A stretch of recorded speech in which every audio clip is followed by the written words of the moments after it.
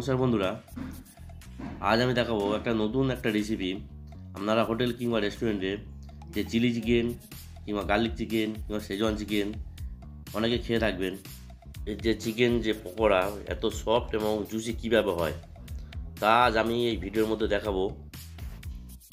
আর আপনাদের কাছে একটাই রিকোয়েস্ট, যারা আমার চ্যানেলকে এখনও সাবস্ক্রাইব করেনি তারা অবশ্যই চ্যানেলটাকে সাবস্ক্রাইব করে দেবেন ও পাশে থাকা বেল আইকনটিও বাজিয়ে দেবেন। তো চলুন শুরু করা যাক।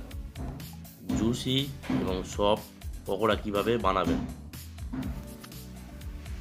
পকোড়া বানানোর জন্য আমি 1.5 কিলো ওজনের লেগ বোনলেস নেব। এটাকে ছোটো ছোটো আকারে পিস করে কেটে নেব। চিকেনের পিসটা আপনারা আপনাদের মতো কাটতে পারেন, ছোটো চাইলে ছোটো কিংবা বড়। সবার প্রথমে আমি চিকেনটাকে ম্যারিনেট করব। এর জন্য 2টো ডিম নেব। ডিমটাকে একটা জায়গার মধ্যে ফাটিয়ে নেব। এরপরে আমি এর মধ্যে কিছু মশলা অ্যাড করব। মশলার মধ্যে প্রথমে দেব লবণ, 1 স্পুন দেব লবণ,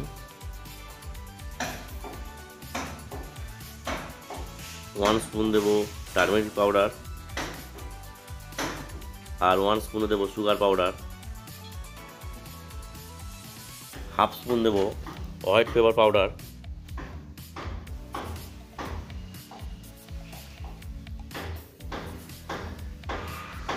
চিলি পেস্ট দেবো 1/2 স্পুন, স্পাইসির জন্য চিলি পেস্ট দেবো,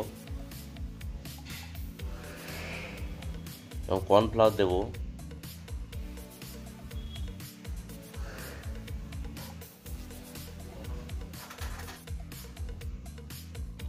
আর দেবো এর মধ্যে ময়দা। কর্নফ্লাওয়ার এবং ময়দা দুটোর পরিমাণ সেম রাখতে হবে।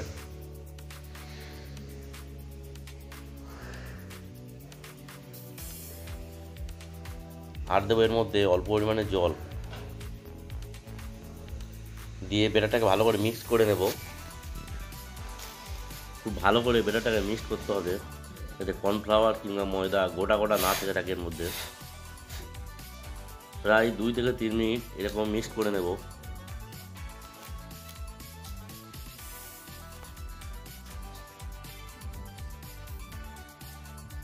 এর মধ্যে আমি দেব অল্প পরিমাণে রিফাইন অয়েল। চিকেনটা আরও অনেকটা সফট করার জন্য আমি এই রিফাইন তেল দেবো। আপনারা চাইলে এটা স্কিপ করে যেতে পারেন। রিফাইনটা দেওয়ার পরে এটা আরও একটু ভালো করে মিক্সড করে নেব। এরপরে এর মধ্যে যে চিকেনগুলো ছোটো ছোটো পিস আকার কাটা ছিল সেটা এর মধ্যে অ্যাড করে দেব, এবং সবার শেষে এর মধ্যে জিঞ্জার গার্লিক পেস্ট দেবো। 1.5 স্পুন দেবো জিঞ্জার গার্লিক পেস্ট দিয়ে এটাকে আরও একবার মিক্সড করে নেব।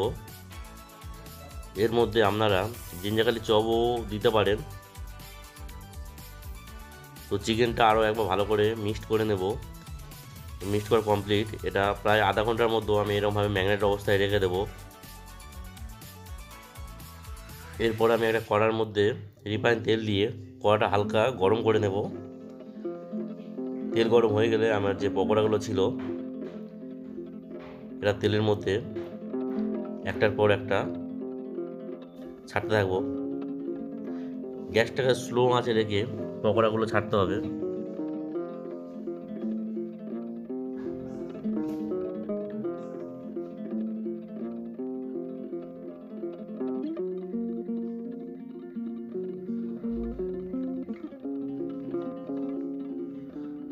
তো সমস্ত পকোড়া আমার ছাড়া কমপ্লিট।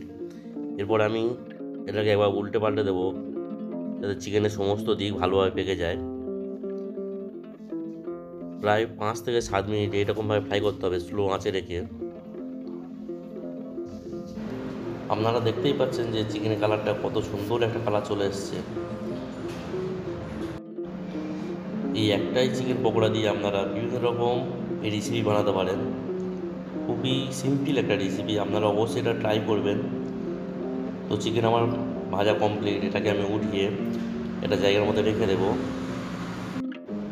সমস্ত চিকেনগুলোকে এরকমভাবে ট্রের মধ্যে উঠিয়ে নেব একের পর এক। এরপরে আমার যে অবশিষ্ট যে চিকেনগুলো রয়েছে এটাকেও সেম গ্যাসটাকে স্লো আঁচে রেখে তেলের মধ্যে একের পর এক ছাড়তে থাকবো। এর মধ্যে আপনাদেরকে একটা কথা বলা খুবই দরকার যে আপনারা এই রেসিপিটার জন্য পুরোপুরি লেগ বোনলেসই নেবেন, কারণ লেগ বোনলেসে বেশি সফট হয় বেস্ট বোনলেসের থেকে। তো সমস্ত চিকেনগুলোকে আমার ভাজা কমপ্লিট। এটাকে আপনারা 2 থেকে 3 দিন পর্যন্ত ফ্রিজের মধ্যে রেখেও বানিয়ে খেতে পারেন, সেম টেস্ট থাকবে। তো এই ছিল আজকের রেসিপি।